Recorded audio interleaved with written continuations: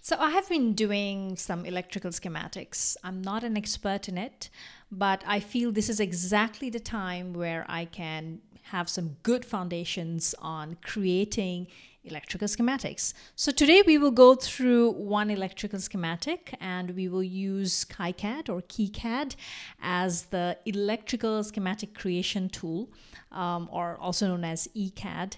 Well, we can use other tools as well, for example, Altium, Eagle, or circuit creation tools. It doesn't really matter, but these foundations are something I feel are across any tools that can be applied across any electrical schematics.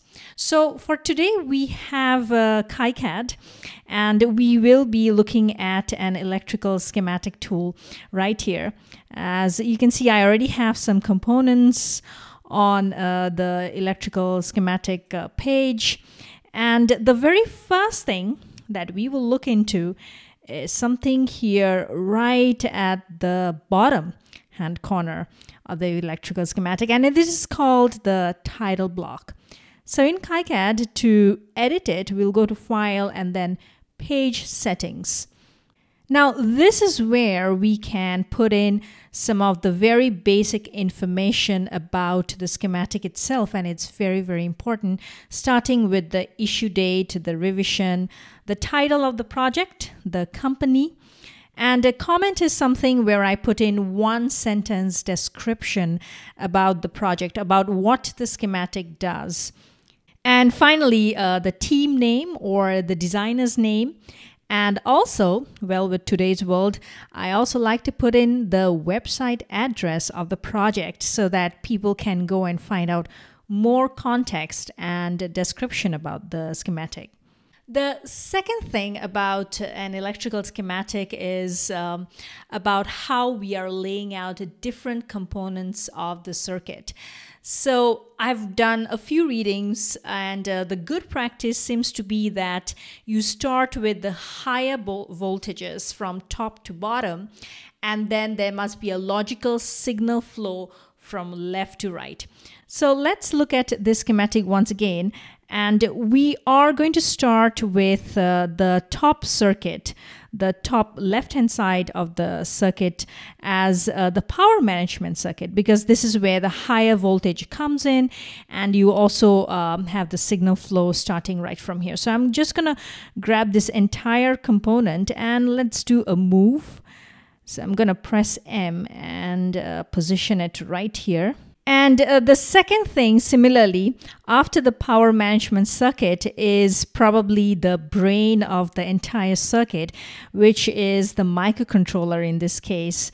So I'm going to drag it in right beside it.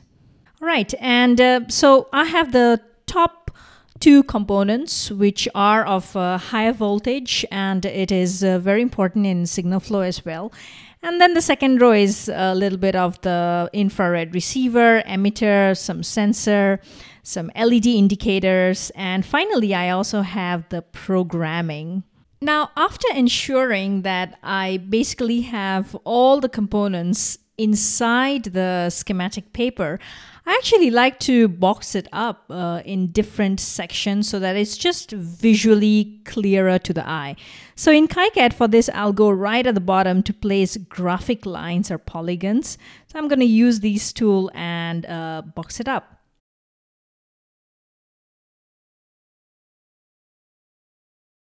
And I can zoom in a little bit for the individual sections. And these are basically personal preferences, but I also sort of box up the title of each of the logical blocks and maybe a division here as well, and box up the title here. Maybe move the title a little bit.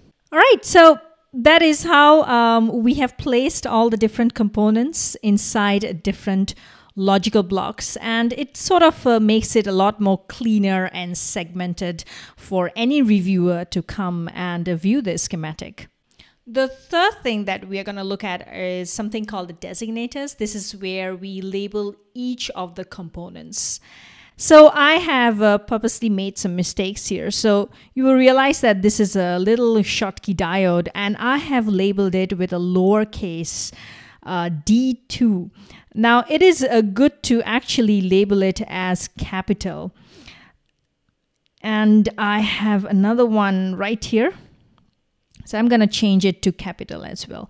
Now, this is nothing to worry about, because when we are actually, say, trying to place the component, let's try to search for the Schottky diode, you will see that by default, the tool itself will give us the designator.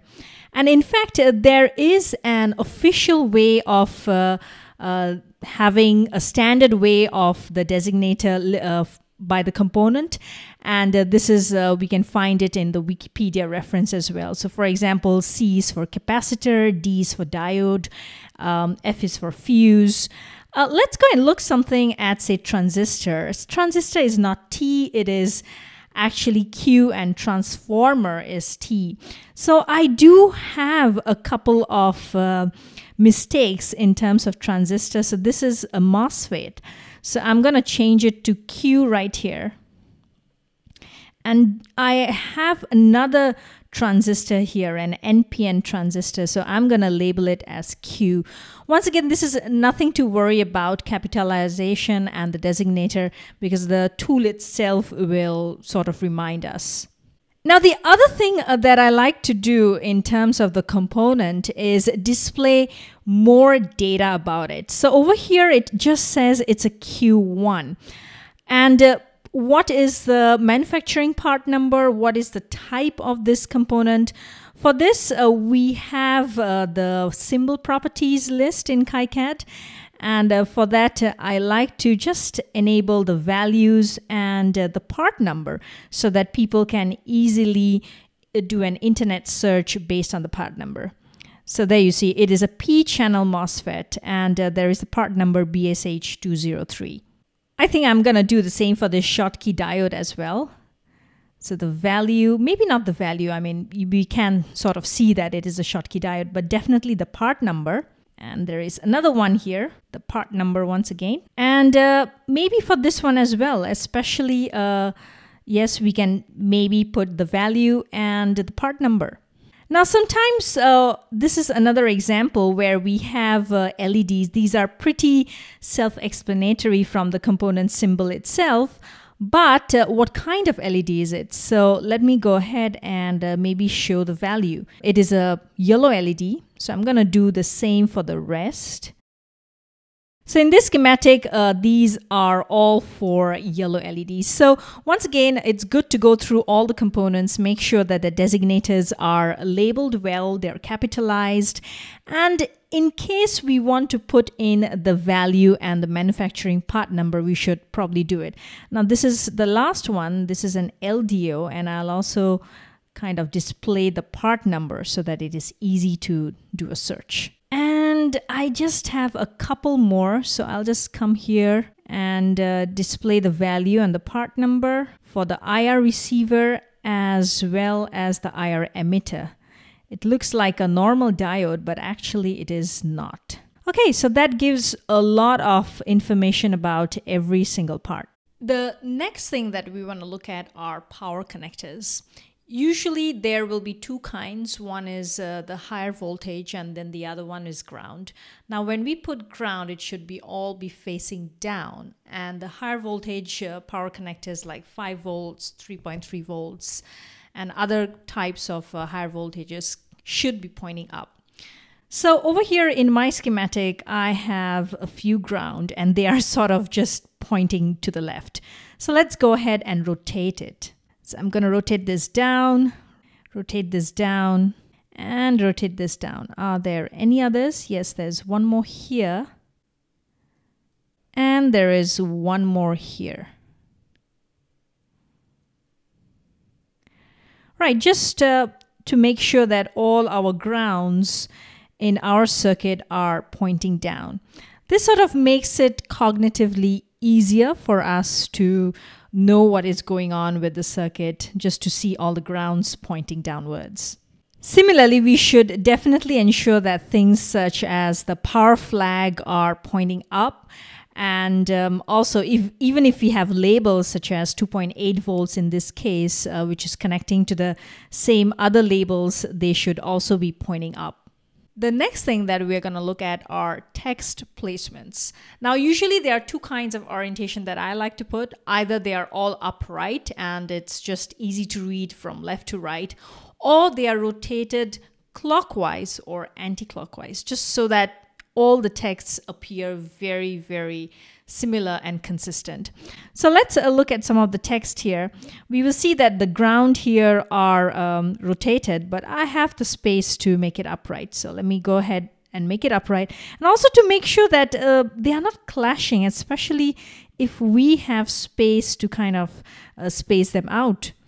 Now I will also come and zoom into this segment. The LED yellow words are a little too long, and this is where I will rotate it, but I will keep a consistent rotation angle. In this case, it is going a little bit anti-clockwise. So I'm going to do anti-clockwise, but keep it still all very, very uniform.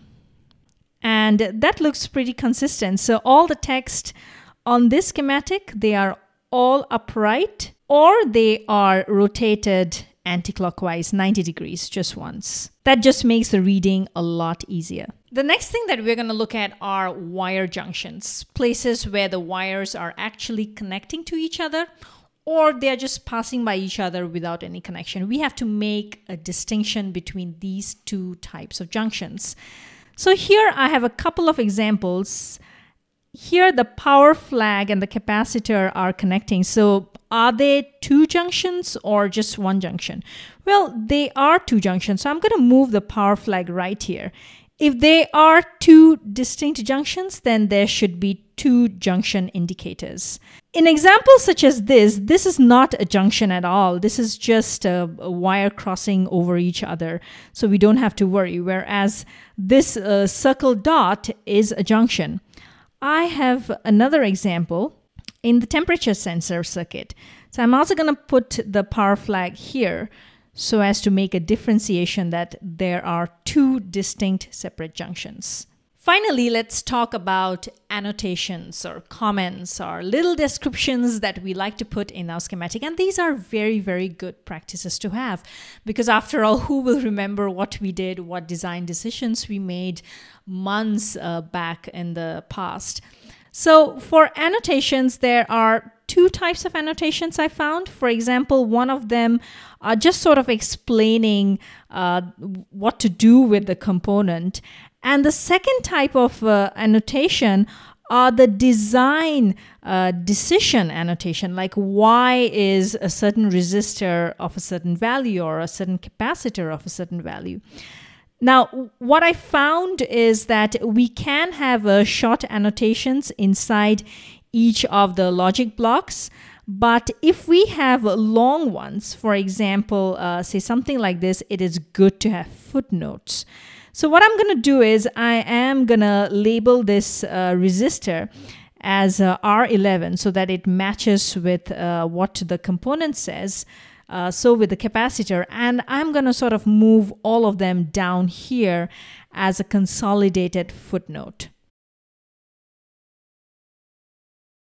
And similarly, I'm also going to move the R3 right here. And I do have one more on R14, which is like a long URL. So I'm also going to move this down here because these are all explaining why I made a certain decision. So let me clean up a little bit. So I'm going to just delete the drawing lines here.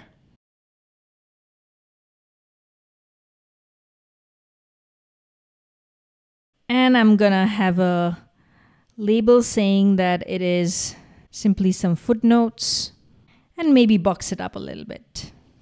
Now we also should ensure that our text sizes are similar just so that it looks a lot more consistent. So I'm going to go ahead and change this to a similar size. All right, so that means I need to change the drawing. That's fine. All right, and if we wish, we can do a slight editing and maybe change it to a solid line just to ensure that these are not the logical blocks, but these are really, really subjective. All right, so these are how the footnotes look like. They are referenced by the component number and a little bit of explanation on the design decisions. And otherwise, we will find that the rest of the annotations are right on the circuit itself. There are like some tiny ones on when to solder probably, or what this circuit does. For example, I have a little description on the power management circuit. And that's it. Looks like our schematic is all ready for review by others. And that's why the last segment is all about exporting. We want to make sure when we export, so for KiCad we will go to File and then Print, we do want to check the page setup a little bit and ensure that it is A4 size. Now before we export, we will do the last ERC or electrical rules check and ensure that they pass. And finally, let's export it. So for export, we'll go to File and then Print. And yes, I will do the printing of the reference and the title block. Let's print it. Just because it's in A4 size, it just makes it a lot easier. So I'm going to save it as PDF and export it as schematic. And there you see, it has exported as schematic. So let me open it up. And I do like to export it as PDF as well. It's just so much more easy to share, and it's very clear when we zoom into each of the components.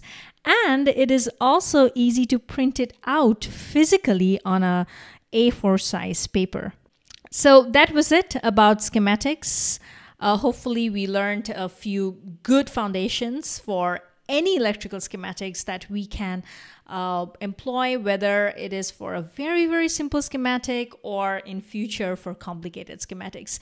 Do you have any other foundations that you like for a good electrical schematic? Let's share. Thank you so much.